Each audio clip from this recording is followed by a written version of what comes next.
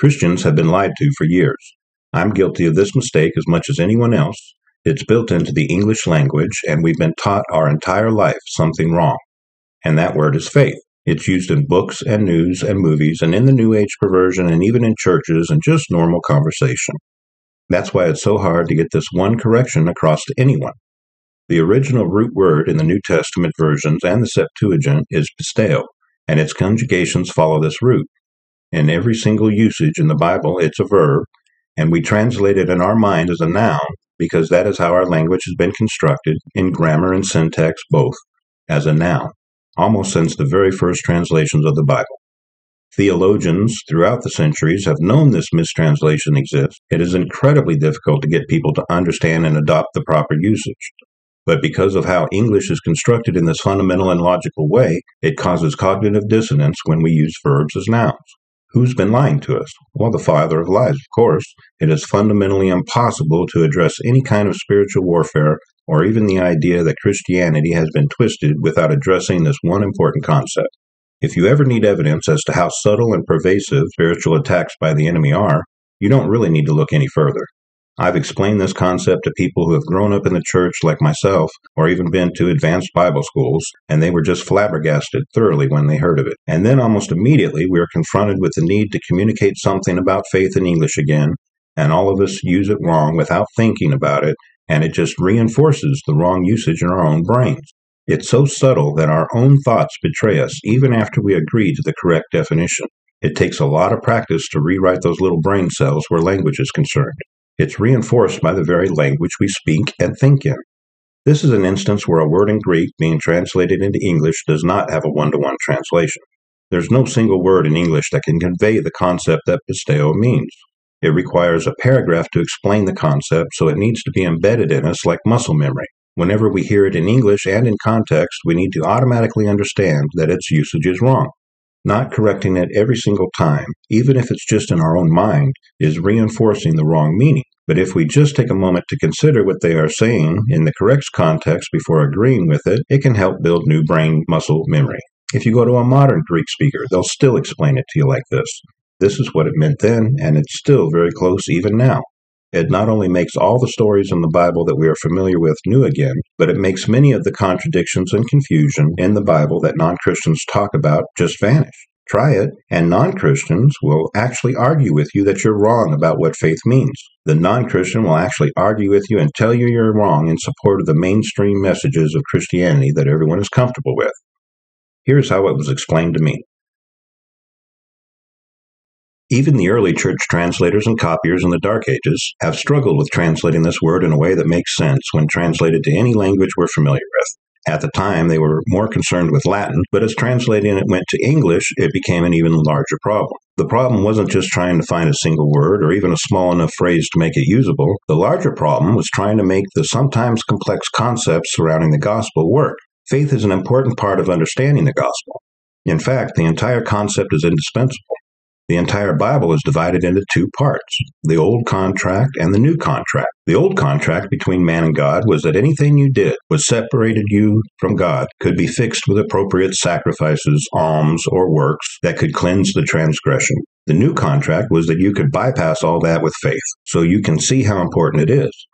A mistranslation of the word faith could seriously derail the whole thing. Trying to make several books, letters, or testimonies written by several authors dozens of years apart all work together in a cohesive manner that would deliver a unified and consistent message cannot work if this concept is changed, even slightly. Today it's even worse because of how the word is commonly used and understood by everyone in every language being forced to coexist. Like a game of telephone, the constant translation back and forth through different languages and cultures just reinforces the use of faith as a noun.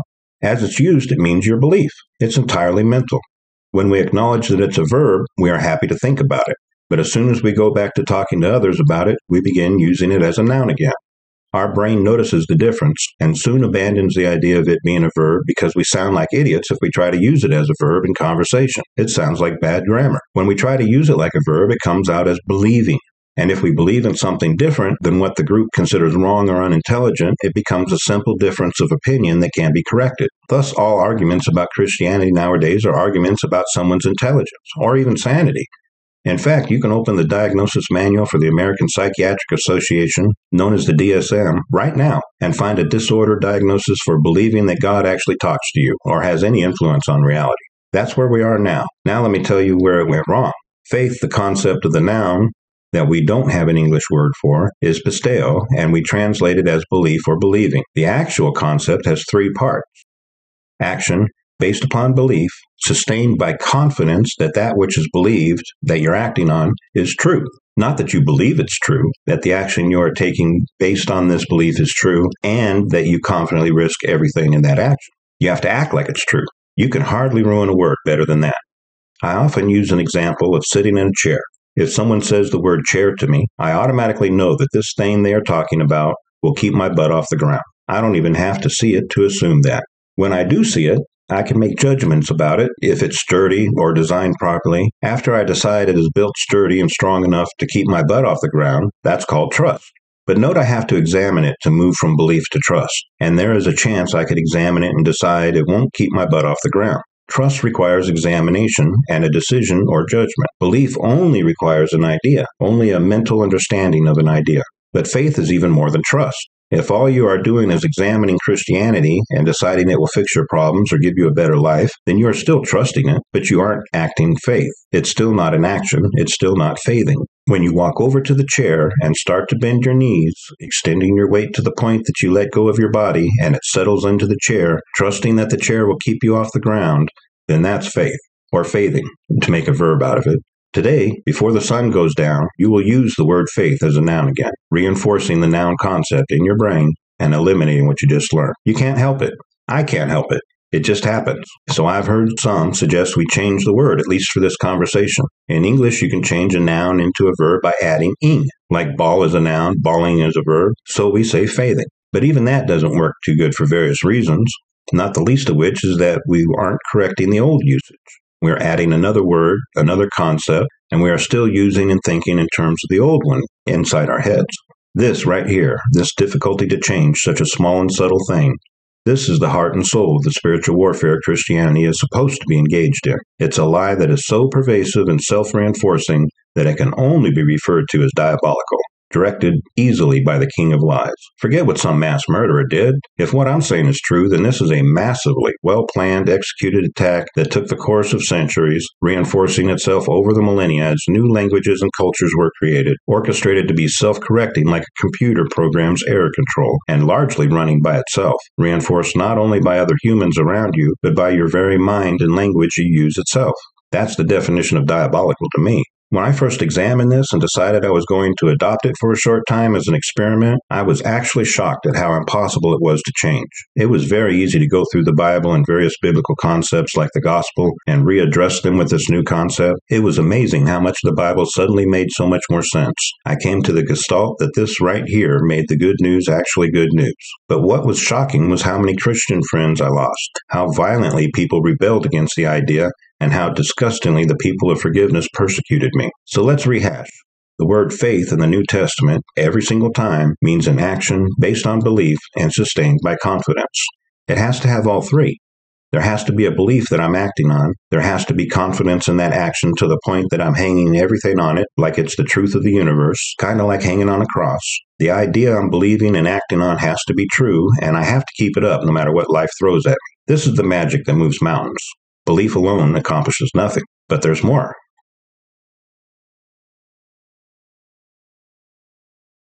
It goes back to how Greek differs from English in grammar and semantical issues. Greek is amazingly more precise than English. In a survey of world languages, English is a young, simple language. In grammar, you have to figure out not just what a word means. That's vocabulary. In grammar, there are rules of logic, just like the decision trees of a computer algorithm. If this, then that. If not, then something else. It has been a Christian belief since I was paying attention in grade school 50 years ago that Jesus came in the fullness of time. God chose the time of his revelation on purpose. This includes when everything was the best, most perfect moment politically, economically, etc. Also, when the common Coing Greek was the lingua franca, like English is now or French was a few generations back. You can go to overseas schools in medicine or finance or technology, and they'll still teach in English. You can see in the military today we are still using French words from the Napoleonic era, like artillery, infantry, grenade, etc. That's how accepted and pervasive and understood Greek was back then. So much so that the Jews got together and translated their sacred texts, which they had for thousands of years, into Greek, and they took it seriously. They took it so seriously that they put together 70 Hebrew scholars who were hugely and widely respected to sit together and work together on this translation, and take as long as they needed to do it. The whole Jewish world would be happy to accept the results. It was a great thing. We call it the Septuagint. The name reflects the number 70, Septua. It was accepted and used in common grade school education, as well as advanced rabbinical studies all over the Jewish world. It was the Bible that Jesus and his disciples learned from and used as it came out years before them. It was very precise, more precise than the Hebrew language or the Aramaic language that the Old Testament books had been in before. In fact, the words used in those languages could be translated as young woman who would conceive a miracle, and it was the preciseness of Greek that allowed us to specifically demonstrate that it was virgin. So I believe this was part of what God meant when he says Jesus came in the fullness of time. Furthermore, I believe that there is a subset of Greek words that God reached out and took ownership of, and even now and today they have special meanings specific to Christianity. In ancient Greek philosophy, they had the concept of a mediator between you and your personal god or themis, which they had a word for, logos. As I'm sure you've seen in modern times, logos had come to refer to Jesus, the one we consider our mediator between us and God. We no longer need to go through the animal sacrifices and stand with a veil between us and God because Jesus did what all those things were supposed to be for. Likewise, in Christianity, when the Bible refers to pisteo, it only refers to an action when the belief is that God is true, that he does what he says and keeps his promises. The truth is, without this concept, you can faith all the time about anything. When you get up in the morning, you don't even think about gravity. You put your feet on the floor instead of on the ceiling because you faith gravity. You heard my earlier example about faithing chairs. We have to restrict faithing to God to make this concept or definition of faith make sense, because that is how the people who wrote the Bible are using it. In Greek, in the Bible, you will also see the word apistos. The prefix a means against, or more specifically, in the opposite direction. We still use it today in several common words like asexual. I'm not going to make any comment about why asexual is a common word. I'm sure with the news today you've heard this word, and that's what the a in front of it means. It changes the word to mean the opposite direction of the word. So everything we faith that is not related to God's word or promises is called apistos in the Bible. Now this doesn't mean it's wrong or a sin, it's just how Greek grammar works. Don't believe that if the Bible calls something apistos, it's against God or a sin. That's not what the word means. It simply means that this is not what we mean when we call some action pistos. All science is based on faith. I know there are a few science lovers who will admit this, but scientists know this is true. The most basic faith premise that science uses is this, that whatever has been will continue to be. Whatever way things have worked will continue to work that way. The entire concept of carbon-14, which all of our timeline of history and how old things we dig up out of the ground is based on, is an assumption. Science also knows that the Earth's atmosphere has changed over millions of years, but the carbon-14 dating assumes it's always been constant. That's faithing. Or afaithing, rather. It's not evil or a sin. It's helped us understand our world and the universe, the girl, the gold watch, and everything. Afaithing or apistos doesn't equal sin. It's just a description of a natural law or force like gravity, and the A simply means it's different from acting with confidence on the truth of God's promises. Faithing is not a choice. It's required for life. The only choice is the object of the faithing. It can be good or bad or anything on the spectrum between those two. The famous theologian Reinhold Niebuhr gave an example where he compares all of us to myopic people. We don't have a choice of needing glasses to see properly, but we can choose what kind of glasses. He wrote a good dissertation on this subject. We are like the myopic men. You cannot function in life without faith, no more than myopic people can function without glasses. And the idiots of this world are those who say you can, who are too dumb to know the frame of reference that controls their action. They don't even know they're not even analyzed it. They just go with the flow. They just put their feet on the floor, never considering what might happen if one morning gravity stops working. But not going with the flow is not a functional option. The flow does exist, and you're either controlled by it, or if you're an intelligent person, you know what you're your frame of reference is and what the controlling priorities are, and the glasses are those faith premises. But the circular relationship is, if you put a set of glasses on, no matter how you went about making the choice of a custom pair for your vision or a pair you found in a drawer, if you stumble over every step or bang your elbow as you go through every door, after a while you're going to question the glasses and take them off, then reassess and put them back on again. But if you see more clearly, maybe not perfectly, but the glasses help align your path, then you grow in confidence that you have the right glasses. That's why you can't separate faith from experience. It's a circular positive feedback loop. Your faithing produces experience, which reinforces your faithing. You have a choice. Get on this bumpy train of time or grab hold of God's promises. And even if apparent collisions between the circumstances of time and what God has said are occurring, you're going with God's promises forever. Do you know what supernatural means? More natural.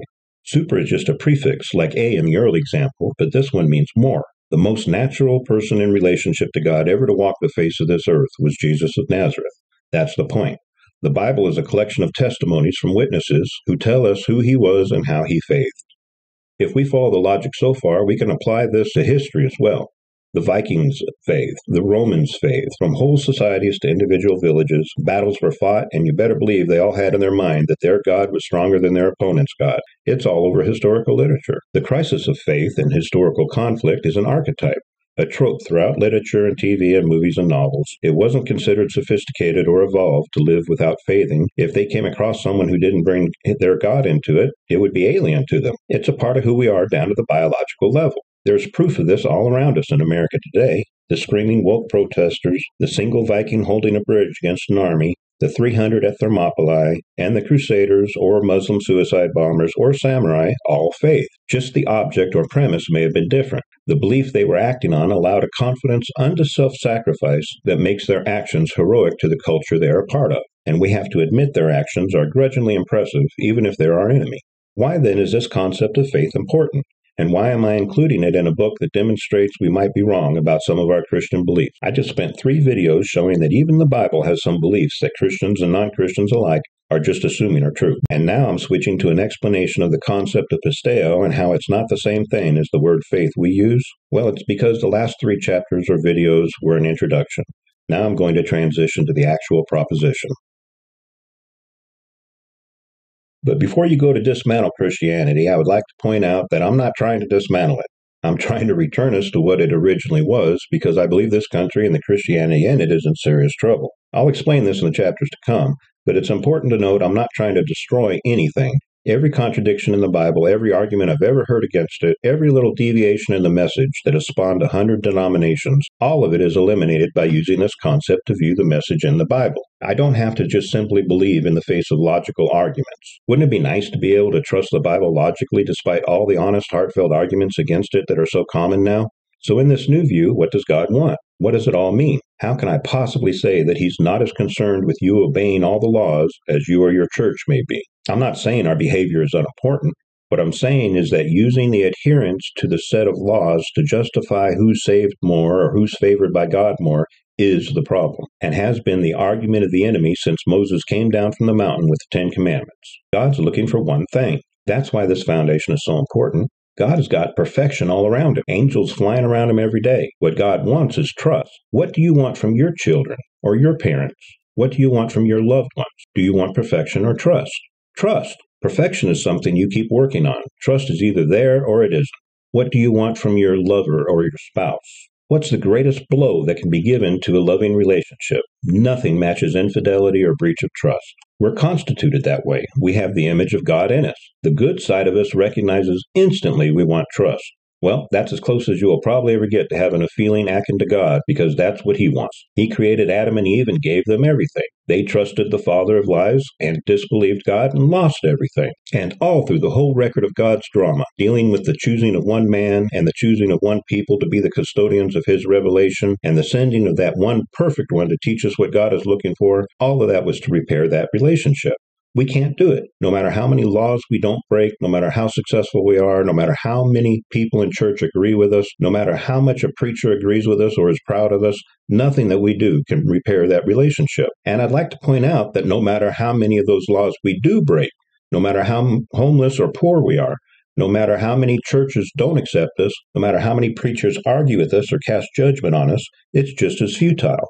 All of those things are us. They are our judgment of each other. They are us comparing ourselves to others to demonstrate how better of a Christian we are and how we are more saved than someone else. It's all filthy rags. None of it matters for these reasons. They matter for other reasons, but if you are doing them for the wrong reason, then you're in a pretty powerful delusion. God wants faithing, not law-keeping, and the best proof of that is in the story of Jesus himself. Show me where the disciples or first-century Christians even argued about it. But if we use the simple revelatory terms of God, the Father, the Son, and the Holy Ghost, let me explain how faithing repairs the relationship with God. If we take the basis of the Nicene Creed, which is the foundation of both the Eastern and Western Catholic and Protestant churches, Jesus was co-equal. He shed himself, took upon himself the form of a servant, and took our place. He shed his life, paid the price of redemption, and paid the price as our kinsman redeemer, having been kin to us in flesh and blood by the virgin birth. But all theology says he was one with the Father, co-equal. He was fully God and fully human. Yet he shed all that to bring the revelation, which is the incarnation. And his good life does not save anybody. His good life bought the price of redemption, namely a perfect life, and then he laid that life down for us. All basic redemption theology, Catholic and Protestant, and every record of the resurrection, every single one says this. Read the book of Acts. It's Peter's first sermon on the day of Pentecost. Ye have taken and with wicked hands have crucified and slain, whom God hath raised up. 2 chapters later, they're trying to get Peter to shut up about the resurrection. He says, you killed the Prince of Life and desired a murderer to be granted unto you, but God raised him up. Every record has Jesus being raised by the Father. Now let's assume you were co-equal and just a rich earthly business partner. Then you turn loose of all your money and everything on the promise that your partner would give it back.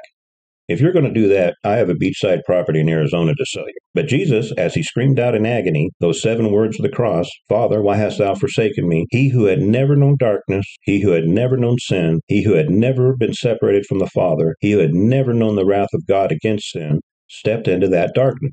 He took that separation, received to himself that anger, and was, as Paul says, obedient unto the death, even the scandalous death of the cross. Wherefore God had raised him up. He took the biggest risk with faithing of all time. He emptied himself of heaven's glory, co-equal with the Father, took his path, and died the sinner's death in our place, on the promise. One promise. We got a whole book full of them, and he only had the one promise. That on the 3rd day, God would raise him up. He trusted. That's the point. I don't think your self-motivated changes towards self-righteousness weigh an ounce with God. I don't think that our efforts to imitate Christian behavior are anything other than cheap imitations. But to those who trust God, God has promised to put in us a new life. He didn't say you'd get it if you agreed to follow all the rules of any Jerusalem that is now. He didn't say you had to believe every single comma and paragraph in the Bible. He never said anything about conformity. Parents, how do you feel when your little child trusts you and acts accordingly? That's what God's looking for. That's why, as we saw in Job, he does all these cosmically powerful things for us, but doesn't really need us one whit. That's not a church that condemns. It takes all where we are and says that simple message, God is still looking for faithers that will take his word when their circumstances are crushing them. And we'll say, I'm going to hang my body on what God said, and the circumstances be damned. I'm going to hang on, if necessary, by a fingernail till death. Historically, this message gets lost every few hundred years, obliterated by the traditions that Jesus himself said make void the word of God. More will be revealed.